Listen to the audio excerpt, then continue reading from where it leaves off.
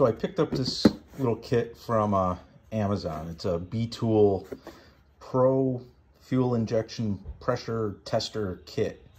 Like I said, I purchased this one from Amazon. I'll put a link to it in the description below. But it looks like exactly like the kit that like Harbor Freight has, I believe, or used to have. My guess, it's probably, you know, like a Chinese made and gets, you know, relabeled or by various sellers and things like that. So it's they're probably all the same. But I just needed a cheap, I was looking for a cheap kit to do some troubleshooting on the Cabriolet. So I picked this up and we're gonna check it out. Just want to open it up. So when I did open it up the first time, like none of these fittings, like a bunch of these fittings were loose. You know, during shipping, they must have got knocked out of their spots. But thankfully, it did come with like this little diagram, a photo. So I was able to put everything back to where it goes. So there's this little piece of foam here separating the top and the bottom. But you can see it has all the hoses and you know, it has different hoses with different fittings. This is the actual gauge.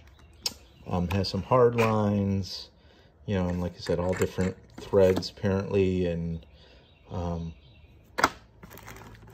different little bag with additional seals, like the little gaskets, the little O-rings that go over the parts there.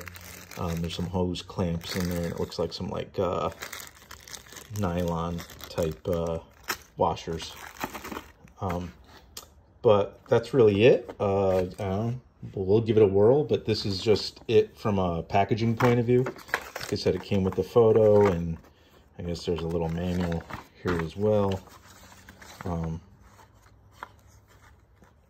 So I am going to use this to test out the control pressure and you know, like the baseline pressure.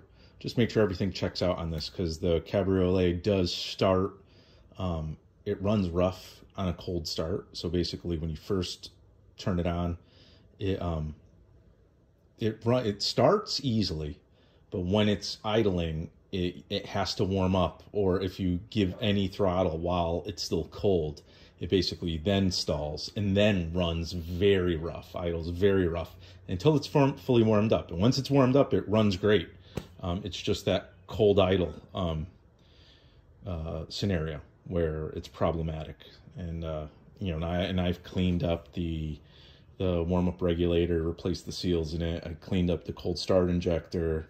But there's a couple other things that I want to test. But before I actually test those, realistically, the first thing I should have done was start with the fuel distributor and make sure the fuel pressure and everything is where it's supposed to be. So that's what I'm going to do. So one cool thing off the bat is the documentation for the kit actually tells you what some of these connectors are actually designed for. So, I mean, some it just refers to as, you know, here's a 1/4 inch, you know, hose or whatever, or like, you know, an M8 by 1 female adapter kind of thing. But if you look, some are very specific. And the one that caught my attention is this guy right here, which is the Bosch CIS valve assembly. So that is this one in the kit. And if you look, I think on the next page, it actually shows you how that rig goes. So basically it's this part here. So I'll pull it out. And in this illustration, it's the regular gauge connected to this barb. And then I think these two lines, you just disconnect the line from the fuel distributor that goes to the warm-up regulator, and basically splice this in between. So the plan is to undo this line here and connect that test rig, the Bosch test rig. So basically I'm going to disconnect here, connect this to that, to the actual fuel distributor, and then connect basically the loose end to the other end of the test rig, so then it's spliced in. So here's what the gauge looks like when it's all basically connected to the car. So I have the regular, right, test gauge just hanging under the hood in a convenient location. Here's the line that goes down to that CIS, Bosch CIS test fitting. So it's just plugged in here onto this little barb with like a little compression fitting kind of thing. The one thing about, you know, this is the one spot where you can mess up. This little test rig here, this little test connector, it has a valve on one side of it, right? So this is a little shutoff valve. So it's important that this gets installed like this. And that is the side without the valve, right? Here's the T. The side without the valve goes to the fuel distributor. So it's the center port on the fuel distributor.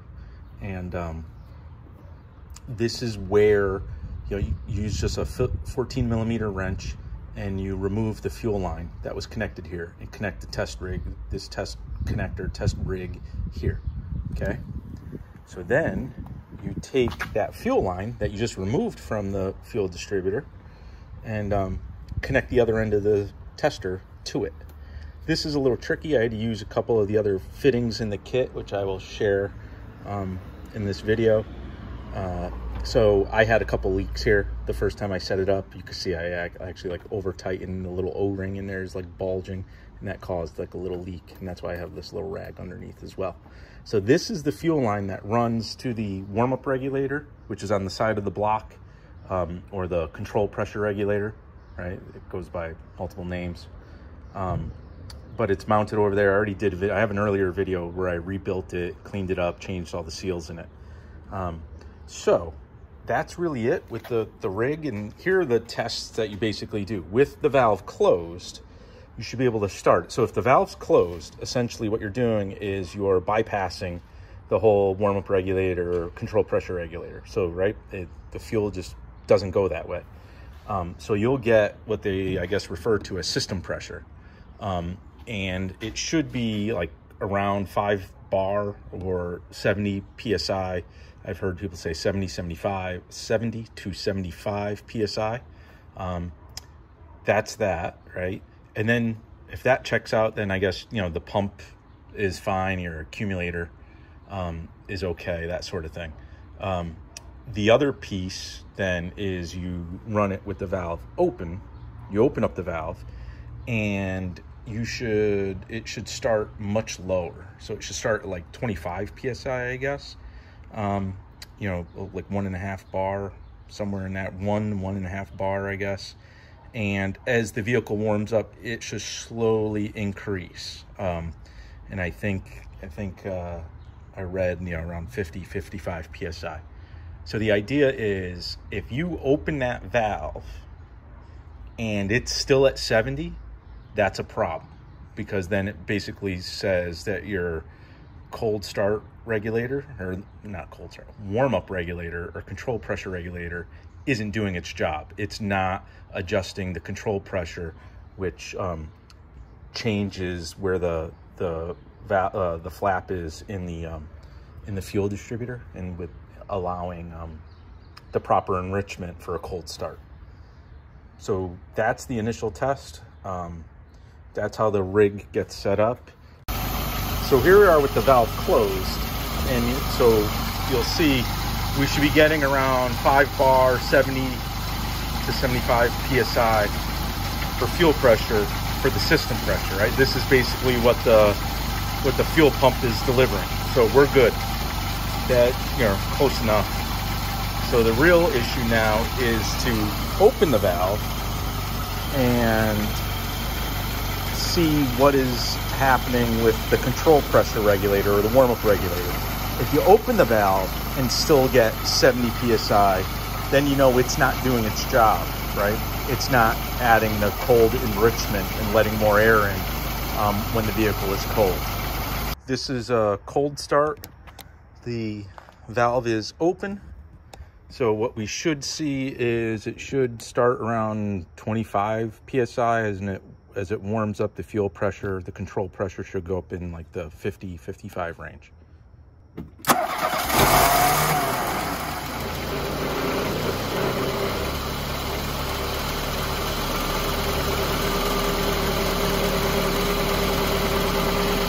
So it's a little over 1 bar, 20 psi. So it should slowly go up to like the 50-55 range.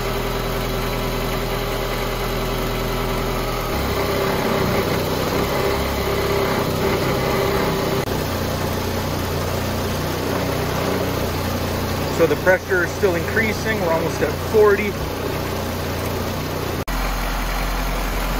So the control pressure is at 50, 3.5 bar almost, which is where it's supposed to be.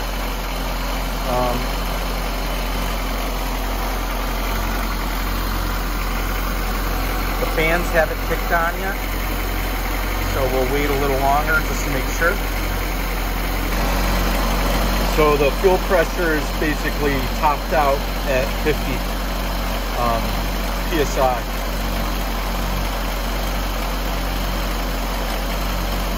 Which I believe is right where it needs to be.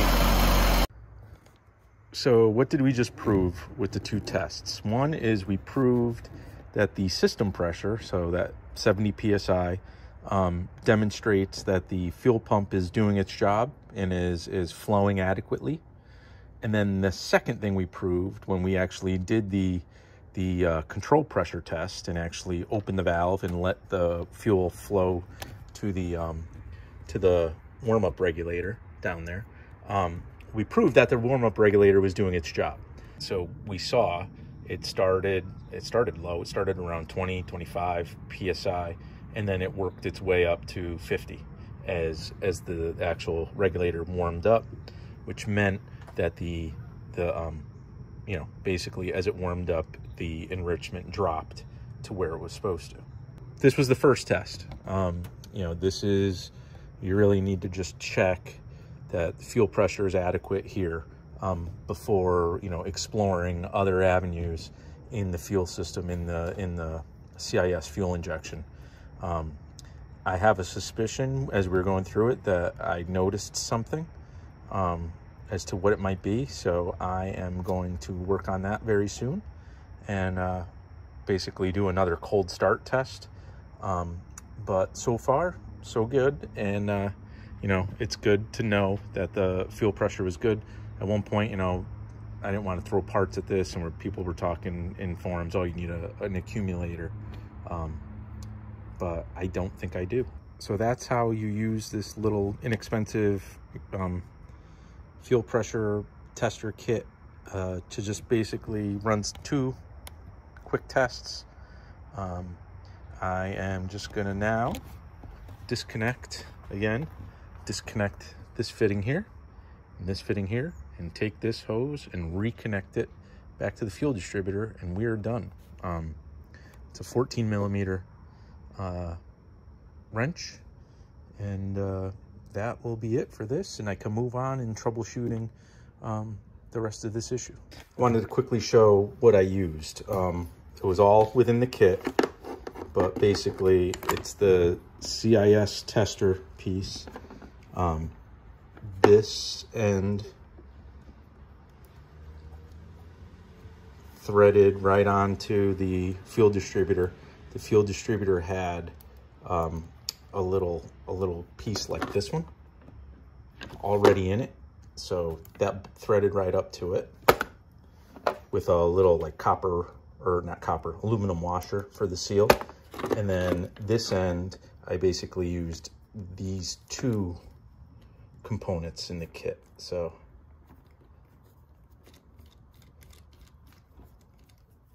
I had to use this to make this end basically a male end. So it was this guy.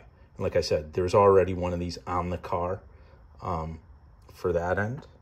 So this was used to convert this side to a male end, and then this was used, this little guy here was,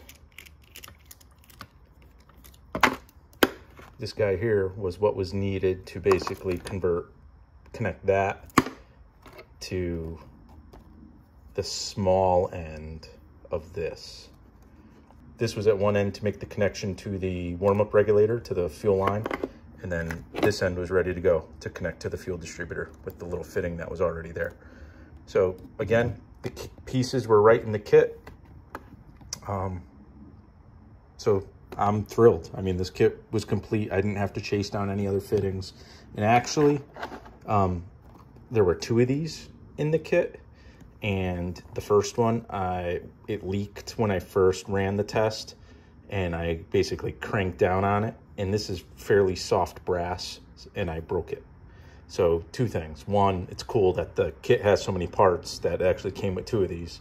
2, don't be a dummy like me and crank down on soft brass trying to stop a leak, because it will break. But so even with breaking this, there were enough components in the kit to connect everything properly. So with that all said, again, I'll have a link to this kit down below in the description. I bought it off of Amazon, so that's the link I'll include. I will continue to troubleshoot the cabriolet's cold start problem. I have a couple ideas, and even if one of them pans out, there's still a couple things I want to do to it and demonstrate, create a video. One will be setting the timing. The other thing I want to do is demonstrate how to adjust the air fuel mixture, which I've already done on it, but I just wanted to demonstrate that. But otherwise, continue to like this video, subscribe to my channel, and I'll keep on creating content like this. Thank you very much.